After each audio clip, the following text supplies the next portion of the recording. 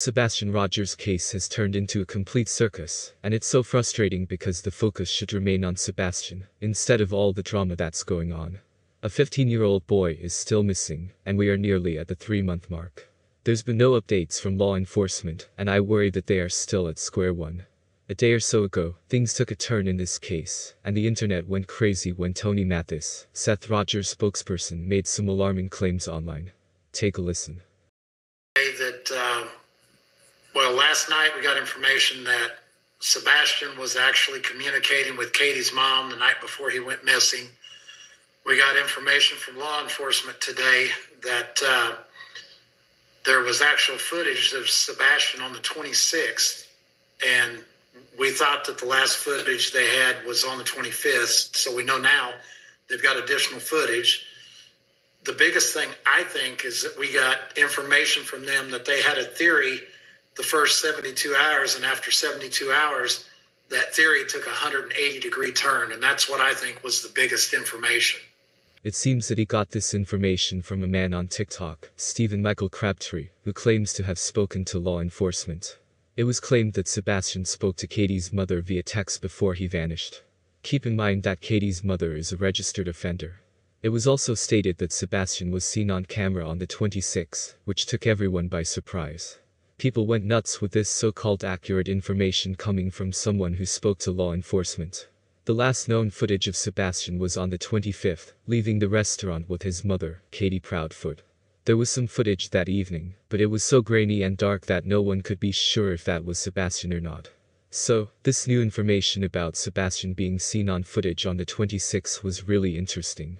Turns out they've backtracked on that information, and claimed that it was a misunderstanding. Sebastian was last seen on the 25th, and there is no footage on the 26th. Hey guys, I just want to come on here before any lives or anything like that, and I'm sure a couple people might say something about this, but I am a man. When I make a mistake, I'll come here and say it. Now, I had the opportunity to have the major of the head guy over the criminal investigations unit, Tim Bailey, had the opportunity to talk to him today.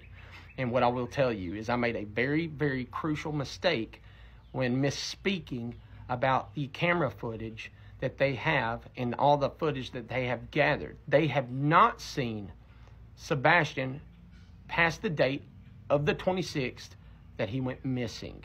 This is my fault for saying, for me making an understanding after talking to him, that when we were talking and was talking about all the camera footage and I had asked the question, he was simply stating, no, they have gathered every bit of footage they could from all the cameras that they could, and including the one where, it was said that, he was in the area. They went to those locations and was, where they could get camera footage and got those.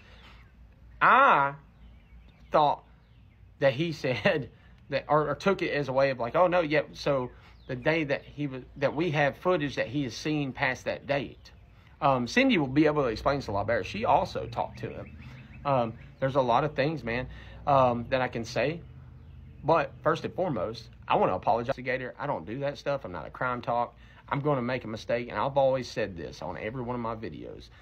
Check my information, do your own research, and you find out.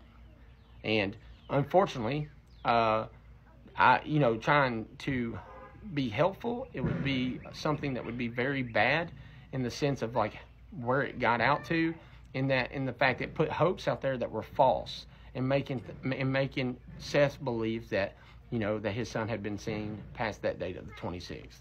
That I am truly sorry for. And when talking to Tim was very, very nice, very positive.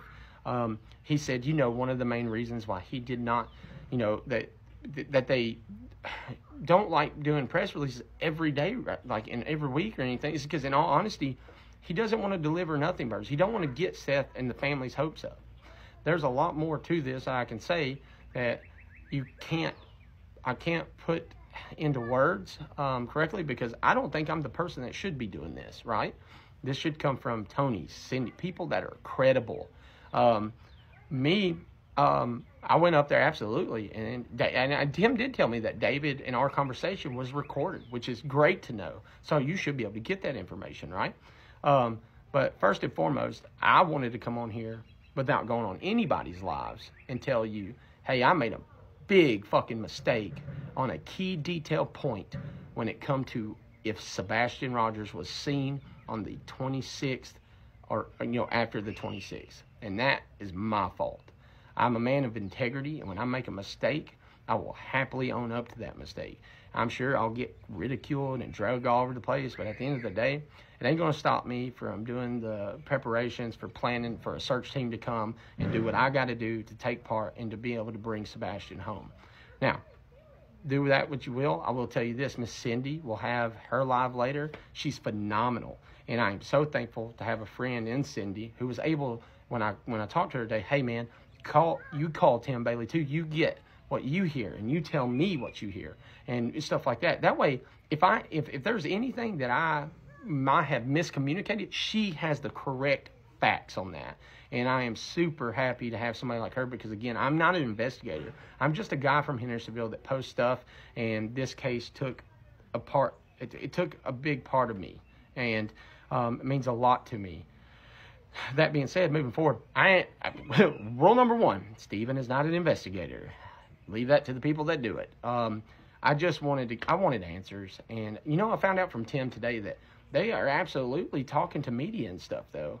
It's just maybe it's not what people want to hear, that there's nothing to be said right now. But they are absolutely day in and day out working this case. But anyways, that's my saying. I am truly sorry to the Rogers family, Katie, Chris, everybody, Seth, that false information was given out there, but I have no problem admitting when I'm wrong, and that's what I'll say. Well, according to Nick Beers, who has been in contact with the lead investigator with the Sumner County's Sheriff's Office, who says all the latest rumors are garbage.